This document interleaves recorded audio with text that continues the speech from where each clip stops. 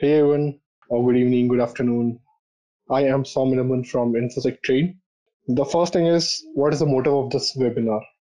It's all about how you are going to hack into something using SDR. SDR is nothing, it's a software defined radio. I'll come to that, what it is, and how this whole thing came into the picture. Before I begin with SDR, first thing that you need to understand is how does the evolution of wireless network technology has occurred. Unless you understand the way how this technology has emerged, you won't be able to understand the importance of SDR and its hacking. Cool. So I hope you all remember that earlier we don't had this particular mobile phones or laptops. I don't know how many of you are old enough. Though there was radio waves through which people were communicating. It was around 1880. And then in 1900, we came up with a new thing that is known as wireless translating message, and that thing changed a lot of upcoming technologies. It was by Britain and Canada, which later on was by converted in like 1922 as a FM, or you can say in 18, what is it exactly, 1884, I think, or 1894, something like that. There was a guy known as Gengelino and McConney. They began developing the wireless telegraph system, and that's how we came into the wireless communication. Now, what was the exact way they were trying to depict? It is just a small, what do you say, idea how it works, but again, it is way bigger than what it looks in front of you right now. In this case, it is just like simply someone who is the sender, who is the source as well. He is going to send some data to the receiver. Receiver is nothing but the destination.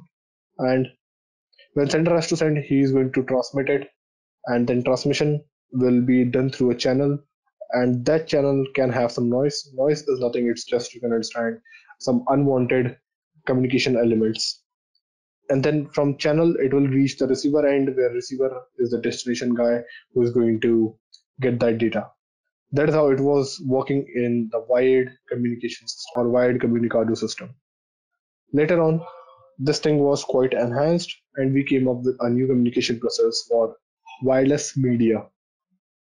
Now, in this case, what we did exactly was, so sender has to encode it, then he has to put it into a channel. The channel is going to reach the destination side, and there the decoding is going to take place.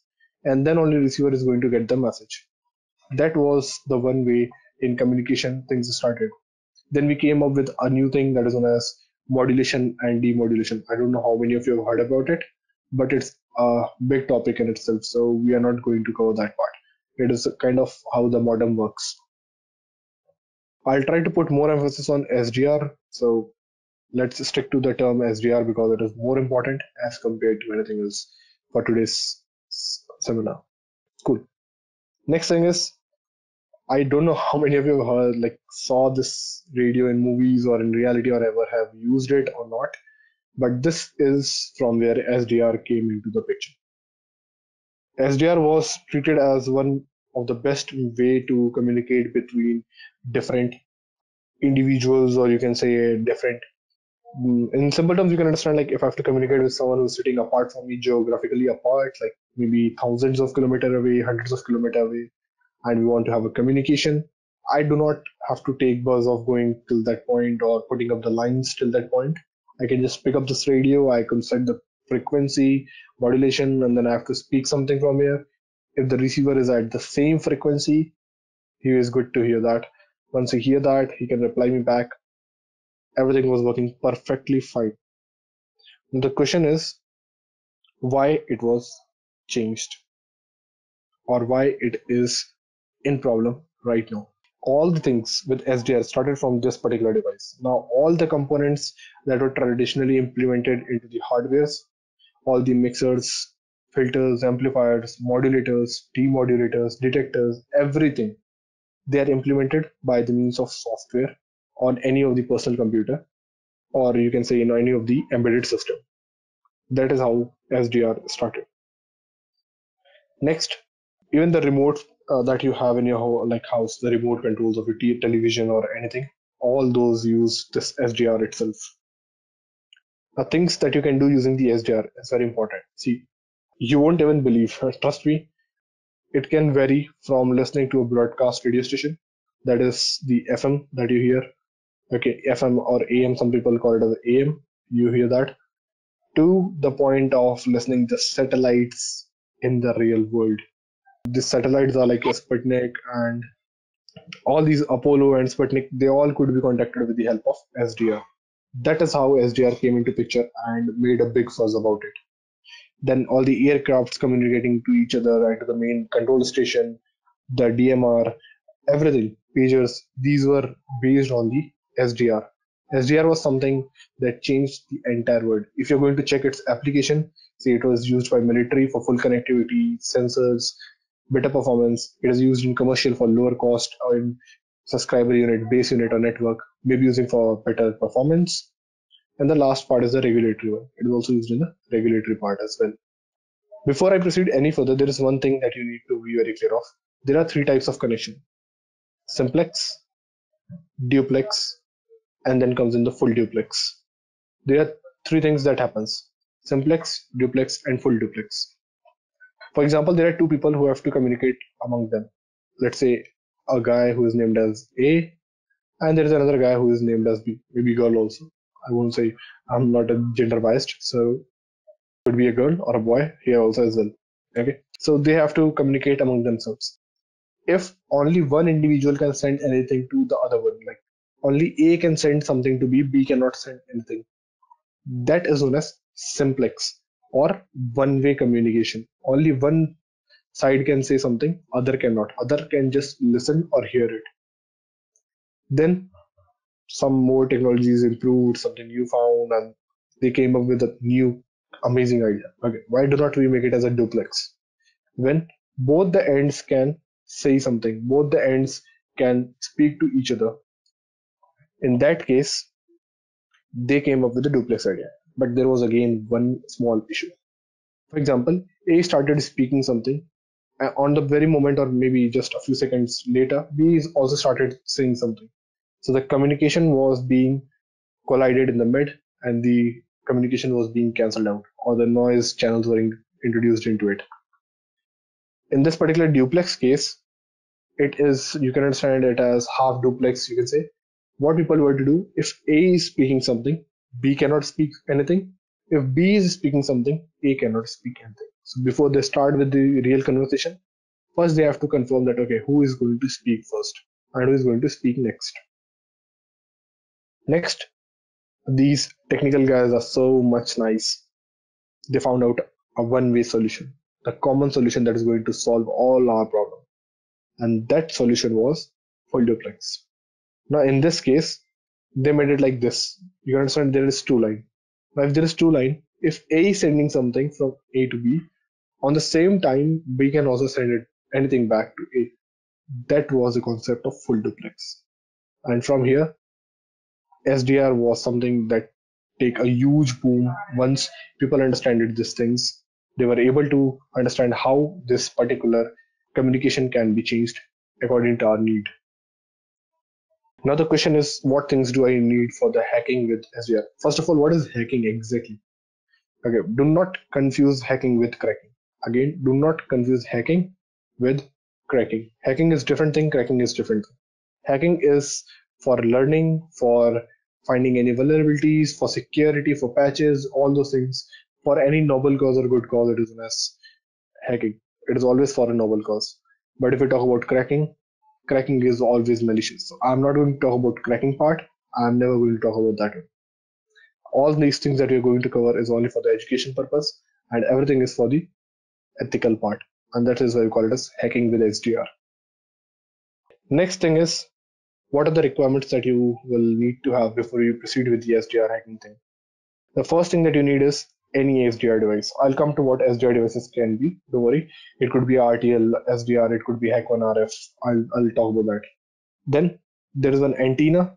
This is the like SDR device, this particular thing. Okay, this is the SDR device. This is your antenna, and then we need some SDR software. Don't worry, I'm going to talk about what are those software and where you can find them as well. Cool. Let me just clean the screen, and we are good to go. This is one of the RTL devices that I prefer for everyone to use. It is known as RTL SDR. Its frequency is like 25 megahertz to 1750 megahertz. It doesn't have any transmission capabilities, so that is one way to hold it back. You can only listen, you cannot transmit it. But again, it costs under $10, so it is very affordable for you all. Then comes Hack 1 or Hack RF1. That is one of the most dangerous devices. It is half duplex. If you remember, I just talked about simplex, duplex, and full duplex. So that previous one was the simplex, and this one is the duplex. Now, by duplex means at one moment of time, either it can listen or it can transmit. It can do only one thing at a moment of time. It will cost you around 300 USDs or US dollars. That is why I said it's a bit costly, and again, it is widely available. It works from 1 megahertz to 6 gigahertz. That is why it costs so high. 1 gigahertz. Sorry, 6 gigahertz from 1 megahertz. After this Hack RF1, I would definitely recommend you to, if you want to go further, you can go on the Pluto. And this Pluto is amazing. It costs less. It is full duplex. Again, it is not till 6 gigahertz, but again, it covers till 3.8 gigahertz. This one is known as up converter. It has no transmission. It is just for software, nothing more than that. It works on 100 kilohertz and upwards. Great. From here, I'm going to demonstrate you some of the practical things which I cannot showcase you live on the very moment. So I'm going to talk about those things by showing you some of the images, and I hope you can understand. Before I proceed with this thing, I just want to show you what are the software that you need if in case you want to go through with all these things. First thing first, the first thing first you need is a device, okay, that is SDR device, and a laptop or any of the monitor device that can show you the received data. In that, you will need a Windows machine, you will need a Pen2 box, and you will need a Kali box. These are the things that you need for any of the SDR based hacking. If you have all these things, you are already one step ahead than anyone else to start with this particular thing. Next thing is that you need is known as SDR sharp. Let me just show that to you. SDR sharp. This is again another one of the most important software that you will need to download. Once you have downloaded this software, it is just click and use software. So I don't think you need to understand it very in depth. For monitoring what things it captures, you will need SDR console, and that console is always recommended for the V3 that I prefer, but you can download whichever you want.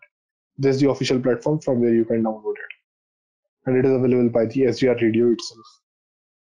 Next thing is you will need GQRX, and that too is for receiving and manipulation of the data that you was like looking at in the images that I was showing you. Great. The GQRX would look like this one a little, and it is used to detect and find whatever things or the whatever frequencies on which we are having any of the disturbance or noise, so that we can understand that the transfer is going on this particular frequency. One thing that you should understand it on the very moment is the better the antenna that you have, the quality of antenna, the more area that you're going to cover. So always make sure you take good antennas, like maybe Discone one, or maybe you can go with the what do you say, wire based one, or the telescopic antennas. By default, it is telescopic one itself. Great. After you are done till this point, you collect all these things. The first thing is you have to connect a dongle known as ZZig. Okay, you can search it on the Google again. I'm not going to waste time on that. You have to just search for ZZig, ZADIG. ZZig is the software that you will need, and you can find it on the zzig.akeo.ie. Download it, attach the dongle, the SD device that you have, and then start the tool. You're good to go. All the drivers would be installed itself. So you do not need to do any of the effort. Now, when we were doing this particular practical, the one thing which gave us a lot of trouble was finding the frequency. Trust me, it is one of the most boring and time-taking task for anyone. And if you're a hacker or into the hacking thing, trust me, the patience level that you should have has to be more than any of the saints, even I guess saints like those people who go on the mountains and seek for peace. Next thing is, okay, how did we find the frequency? Nothing. We just started plugged in everything. We changed the zoom from top to bottom to see more in depth and less in depth. We changed the range. We changed the offset. We were changing the frequency from here, left and right, going all the way across. And after a lot of lookup, we were able to find some good noise at these two different points. Now this one is having more higher one, so we thought this one is what we are looking for. But the point was, this one was not the exact thing that we were looking for. Okay, what we are doing in this one, let me tell you first that we are trying to hack a car using SDR to play the unlock button frequency and unlock the car without having the key. Let me show it to you first and then I am going to explain it to you. Okay, let's start. So now we are going to find Okay, the frequency. so it was something we were trying to find the frequency. A lot of efforts were made from our side, and finally, we were able to find this frequency here. So we were trying to scroll everything left and right, back and through. We were trying to press the unlock key to see the disturbance. Can you see when we were pressing the button, we were seeing the disturbance here. At this moment, we were able to understand what was the exact thing happening. Once we got this particular data, that okay, this is our frequency where we have to look into it. The frequency was changing its color, so we were able to detect that okay, this could be the one place where we are looking on. Next thing is this particular frequency. Can you see this? We were able to see this one. In the video as well, I showed you that we were able to find this. So once we were able to find the frequency, we captured that frequency. It was something like 314, as you can see this here. Not exactly 314, it was 313 something. Then what we did, we simply captured the same frequency here and we were using the RTL SDR. It is a script that is used to make the replay attacks. Once we captured the replay sound, then we transmitted it using the send IQ tool. Once we did it to send it, the car was unlocked itself. This is how a car FOB works, and using this particular thing, we were able to unlock the car.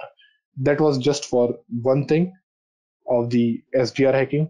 Now, this SDR hacking varies from hacking into a car without its key FOB or hacking into any organization with any of the employees' card to, let me show it to you, satellite.